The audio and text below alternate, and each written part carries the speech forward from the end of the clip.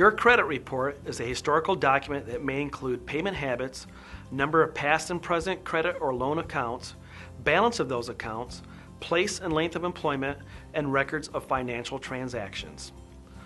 Items which normally appear in a credit report are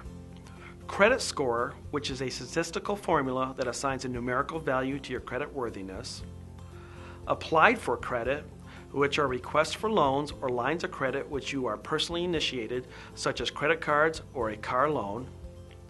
unapplied for credit, which are items for which you did not initiate a request for, such as utilities or medical bills, charge-offs, which are items that the original creditor has given up on trying to collect, and judgments, which are orders by the court to repay a previously unpaid debt. Please visit us at AutoCreditExpressVideo.com to learn more.